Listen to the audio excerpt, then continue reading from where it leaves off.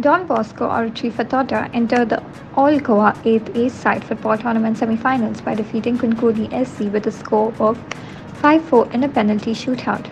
Don Bosco Oratory Fatorda took a 2-0 lead in the first half. Clive Miranda scored the opening goal just 3 minutes into the game with a well-executed header. He later had another attempt from the left flank, which was cleared by Marion after the Cuncolim keeper Rishikesh Kankar was left helpless. In the 22nd minute, Michael Dice extended Fatorda's lead, capitalizing on Welton's setup and beating the Cuncolim keeper to his left. However, in the second half, Cuncolim fought back, raising their tempo and equalizing the score.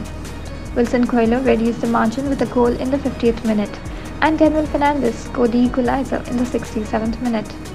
With the game tied at 2-2 at regular time, it headed into a penalty shootout. During the shootout, Don Bosco Oratory Fatorda emerged victorious with Hanson Furtado, Mario Miranda, and Cliff Barreto all finding the net. For Cuncolim, Welton and Alfred Neruna managed to score. In the end, Don Bosco Oratory Fatorda's resilience and success in the penalty shootout propelled them to the semi-finals of the tournament.